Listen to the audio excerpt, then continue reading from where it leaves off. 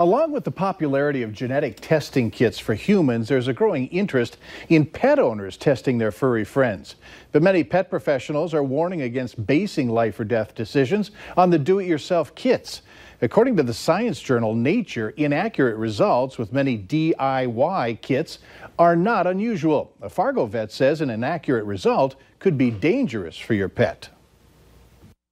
If you had a dog that tested positive for a heart disease and the owner panics and then goes and puts their dog on a heart prescription diet, that might be detrimental. It might not be the right balance of nutrients that your pet needs, and it could end up doing more harm than good. Wisniewski also says that if you want to buy a kit, make sure you don't make a diagnosis. Instead, share the results with your veterinarian. Also, the cheaper the kit, the less accurate the results tend to be. Later in sports, we're going to catch up with some of the seniors on the Bison football team as they get ready to kick off their final season.